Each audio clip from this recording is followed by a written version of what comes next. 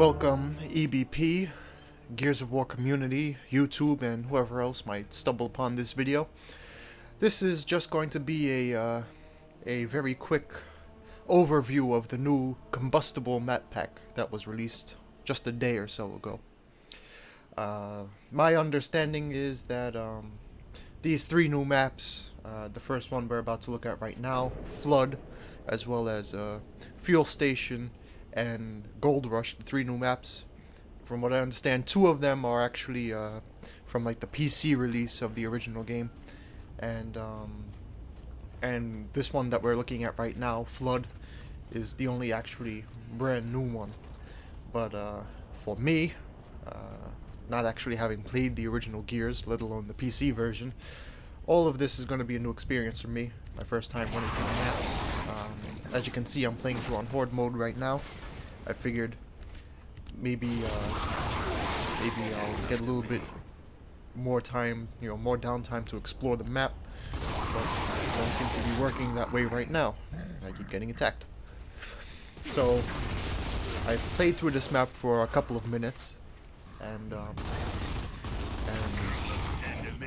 just to let you guys know, I'm a huge fan of the Horde mode itself, and that's pretty much all I play on the multiplayer maps. I haven't been playing too much competitive multiplayer. So this map, Flood in particular, I don't quite like for Horde mode. It's there aren't too many defensible spots. It's a very small map. Each single room has more than one entryway, and it just doesn't really work in Horde mode. I haven't gotten a chance to play it in any kind of competitive modes. I'll give it a chance later on, but it seems like it'd make a fun multiplayer map. Maybe not so much for a more strategic game. Like I said, it feels a little bit too random. There's a ton of action in it, so it'll be a fun map to play for certain, but it doesn't really feel like it has too much of a special balance to it. The encounters feel kind of random.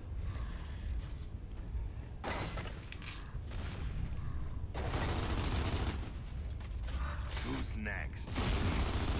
Now the next thing we need to talk about really about this map pack is its price. In all honesty, it's rather expensive. It's just a package of 3 maps. However, it is $10, 800 Microsoft points. So that makes it, $3.33 a pack, a map. And it's really up to you to decide if you think that's worth it. It feels a little bit expensive to me. I normally readily spring for any kind of extras. As you can see, I bought this. But really, I think this really should have been priced at about 400 Microsoft points, $5. But you will still have fun with this map pack. But the verdict so far on Flood is it's my least favorite of the new maps. So let's move on to our next map. The next map on our list is Fueling Station, and like the last map, it's really not that great, at least in my point of view. But I'm about to show you the best thing about this map. Like I said, I love playing Horde, and this is perhaps the best map for it, and I'm about to show you why. This whole map is centered around this one gas station, and this gas station is extremely defensible. The bottom level isn't all that great. You can defend it, it only has a handful of entrances. But the best moment is right over here. Just walk into this back room and take this elevator up to the roof. Now when you get to the roof, you'll realize 2 things very quickly. 1, the Horde cannot use the elevator. And 2, the only other way onto the roof is from this staircase right here. Which means when the players are up here, all the Horde must go up that one staircase. There's no other way for them to reach you. So that makes this perhaps the best map out of all the existing maps to play Horde mode on, because it's the one that's most easily defended. Not all the enemies will come after you, but when they do, as you're about to see, you turn it into a staircase and they'll just one by one fall to your cheap camping tactics, but it works. Another good thing is not all of the horde will come up the stairs. A lot of them will still just kind of wander the map, but it's very easy to shoot over the ledge of the entire gas station, so it's extremely easy to pick off the stragglers while 1 or 2 people guard the staircase. And if you need ammo, you need some more weapons, it's very easy to run down into the alleyway and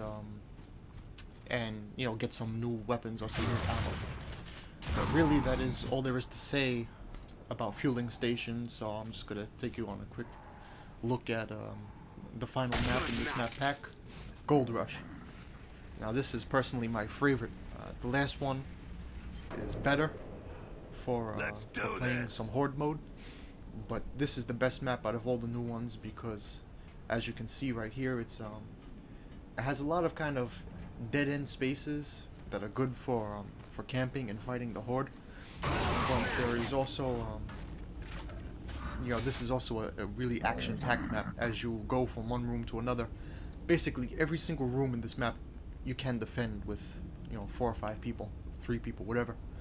And so when you're playing horde, it'll make it a little bit more fun because you can go around the map and you can move around the map, and whenever you happen to get besieged by a whole bunch of enemies, you can still it's not a problem. You can still just hunker down and fight off the horde. It makes for a lot of action. It makes for a lot of really good moments.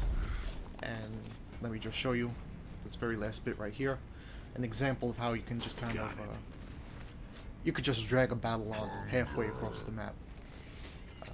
Right here, I was being chased by a butcher. I wanted to lead him on a bit, take a few shots on him with my sniper, see if I could kill him. And as I walk through the map, you can see how like this area right here only has 2 entrances, and the staircase can be defended. One guy watching the top of it, one guy watching the bottom.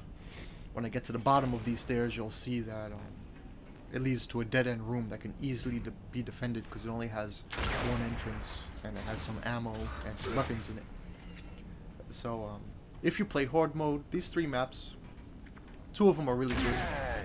They seem geared towards horde mode. The last one is just kind of for multiplayer.